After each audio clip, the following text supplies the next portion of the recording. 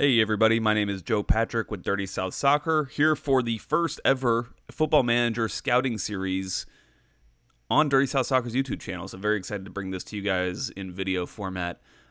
First of all, just wanted to kind of get this teed up for anybody who's unfamiliar with the game or what we do here. Basically, we just look for players through the Football Manager database for players that Atlanta United might be interested in. It has kind of worked out in the past. We did find Ezequiel Barco, although he wasn't that hard to find. He was one of the highest rated Argentine young players in the database. So maybe an obvious one, but hey, it's fun to do this stuff, and maybe we can open our eyes up to some players, even if they don't end up in Atlanta United colors. So, but basically, first of all, the reason we like to do this is because Football Manager, they network with real life people who follow these teams. So here you can see we're on Velez Sarsfield's home screen here, and Football Manager will likely have a relationship with a journalist or a season ticket holder or somebody who closely follows the team and can give their opinions on some of the players. So like if we were to go into the squad and click on a player, this guy, okay, he doesn't have that many traits. Just wonder if there's someone. So like you have the stats and all that, but you also have, you know, specific player traits, like, you know, how they like to move the ball. These are all things that, you know, real life people have kind of scouted these players and given their opinions on. So that's why we like to use Football Manager for a reference. And just to explain what we're going to do here, basically we're going to look at a couple different countries. We're going to look in this episode about Argentina and just look basically at their players with the highest rated potential. So I have access to an in-game editor where I can actually see how high the player's potential is coded in. You wouldn't normally see that if you didn't look in this little editor system that they have. But every player has a coded potential. So in any given game, they might not reach that potential, but we can at least we can see kind of how the people who rated these players see their potential as, if that makes sense. So we're going to look at just some of the highest rated guys in Argentina, and then we will look at some other guys as well in some different videos. And if you guys have any, you know, requests for who like a certain group of players you want to see, just let us know. We can continue to make these. Like if you wanted to see the highest potential Argentine right backs or something like that, like that's one we might end up doing because Atlanta United could use a right back right now. So, but right now we're just going to look at the overall highest rated players. So let's start looking at them right now.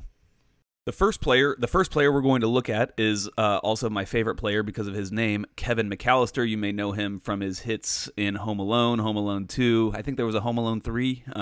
Yeah, pretty funny that there's a guy named Kevin McAllister who is actually Argentinian, as you can see, playing for Boca Juniors. But hey, first guy we run into, he's a right back, which is obviously a position of need for Atlanta United, who has just sent John Gallagher on loan, so even maybe more of a need. There's really no clear right back behind Franco Escobar on this team, so could be a position of interest for the club. And here's a guy who would fit the bill for a very solid right back. As you can see here in these attributes, these highlighted ones are attributes that the game would consider, you know, a need for this position at right back. If you click around to different positions, you would see these highlighted attributes change color based on the position that you're looking at.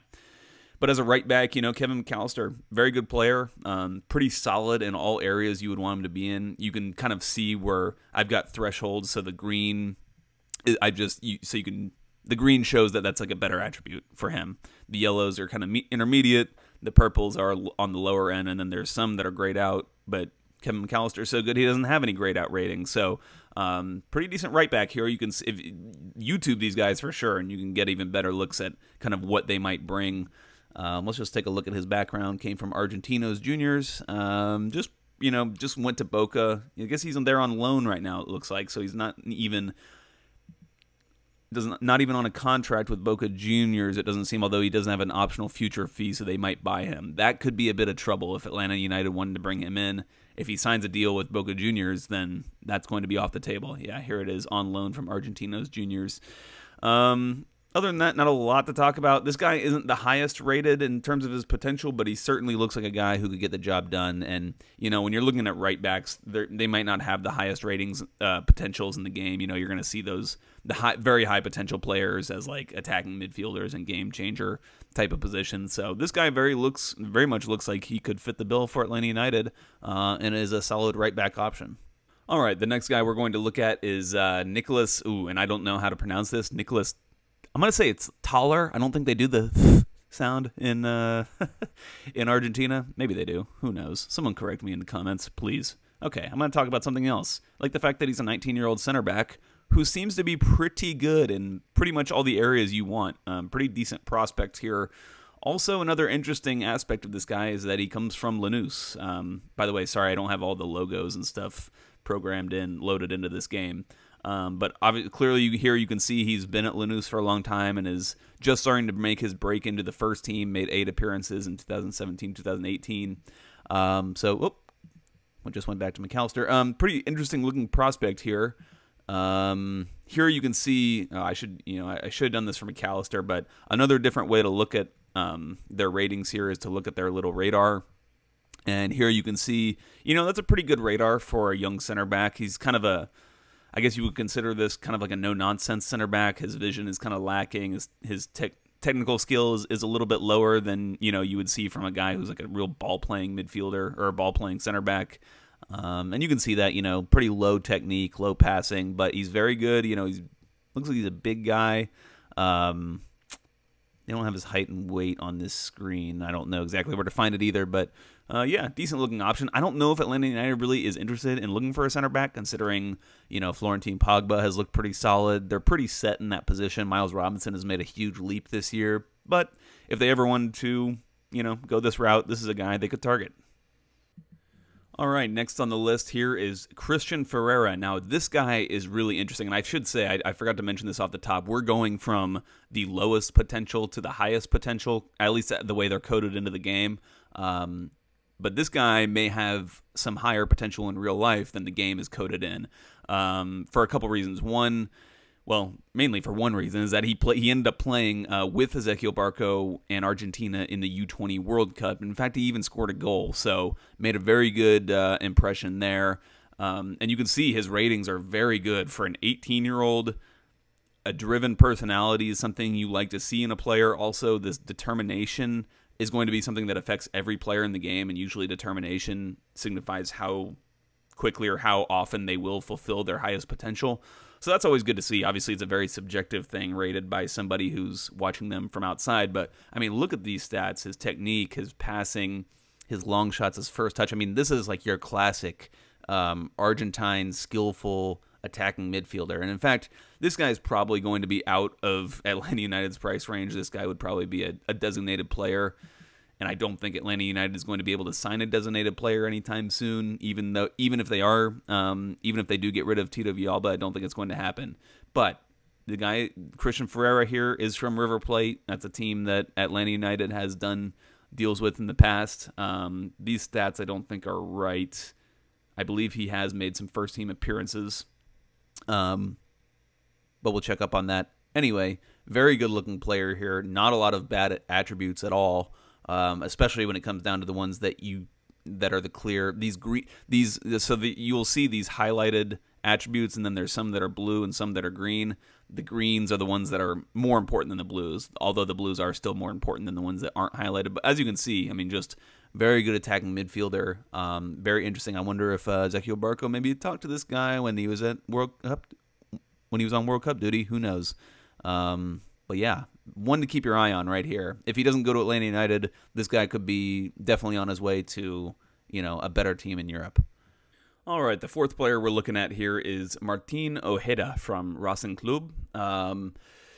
Pretty much your standard left winger. At least that's the way he's coded in the game. When I looked at his YouTube videos, it looked like he had a little bit more to his game than just being kind of your boots on the touchline winger, but that is the way he's coded here. As you can see, his role and duty, his preferred role and duty is on the left. Not too much of a difference if you're kind of as a left midfielder or left attacking midfielder. Pretty much the same thing. And as you can see, his preferred foot over here is left only, which basically means he's only going to use his left foot, as you might imagine. As for his attributes, crossing, dribbling, those are the things you want to see from a winger. His technique, his acceleration and pace are some of his better attributes, but they're not super high, so he's not a blazer, and that's kind of what I saw in his highlights. Was he was more of a passer, more of a distributor than a winger who's going to want to take someone on one-on-one. Even though his dribbling is very high, he just seemed more like a passer distributor to me. So interesting looking guy. I don't think at the end, let's see who the game, he's wanted by Toulouse for a transfer in the game. So French club there. This guy, whoops, sorry about that. Ojeda does have a higher rating. I'm sorry, he doesn't have a higher rating than Ferreira. So they're on the same kind of potential rating scale. And decent looking guy. At the end of the day, I doubt that he's a realistic target for Atlanta United, just because if you look at his club, just Racing Club, they're not a team that Atlanta United has dealt with before. Doesn't necessarily rule them out completely, but probably not as likely as maybe some others would. Whenever you're thinking about transfers, you always have to think about who the club might have a relationships with, and maybe have done deals with in the past, or executives at certain clubs that may have a relationship. That always plays a role in these transfers. So it doesn't mean this guy's necessarily completely out of the picture. That's we're covering him because he is one of the highest rated potential players, but probably not as likely as maybe some of these other guys. All right, and the fifth and final player we're going to cover in this video today is Thiago Almada. This guy is the crown jewel of the players that we are covering. As you can see, he's just more thoroughly scouted in general, which probably means he's made more senior team appearances. Well, I don't think they're tracking these for a lot of these Argentine players in the game.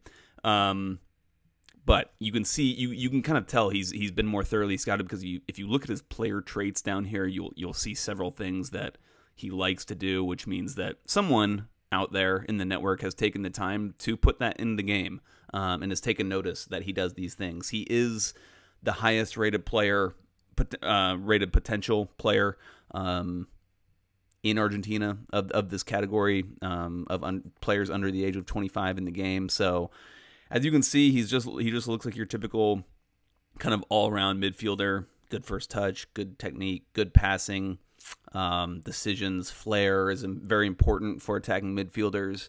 And you can see he wants to go through the middle. He wants to try the killer balls. He wants to shoot. He's just very much your classic attacking midfielder, and looks like a very, very good player.